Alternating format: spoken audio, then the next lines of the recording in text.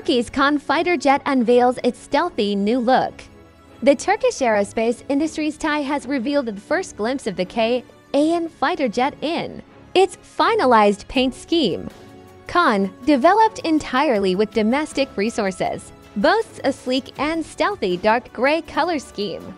This unveiling comes after the aircraft's successful maiden flight on February 21, 2024. Following this historic achievement, the KAAN was transported to TAI's paint facility for its final touches.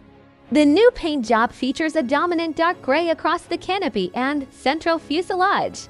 This color scheme aligns with existing Turkish Air Force fighter jets like the F-16, Fighting Falcon and F-4 Terminator 2020, fostering a sense of continuity within the fleet. Meanwhile, development continues on the program's second and third prototypes. These additional aircraft are expected to significantly accelerate ground and air testing of the KAAN. Notably, these new prototypes will incorporate design refinements, particularly in the nose and canopy sections, for further optimization. This update on the KAAN program highlights Turkey's growing self-sufficiency in aerospace technology and the progress made towards a robust domestic fighter jet program.